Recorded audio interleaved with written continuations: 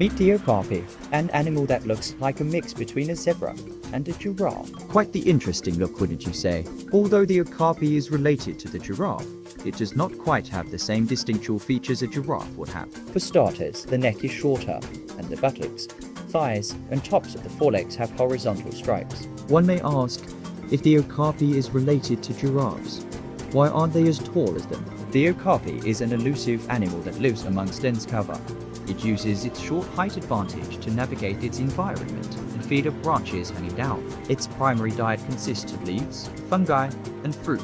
While the Okapi does not have an extremely long neck, it does have a prehensile tongue that allows it to strip leaves from branches. I mean, just look at the length of the tongue. It's almost alien-like. Truly, a fascinating animal.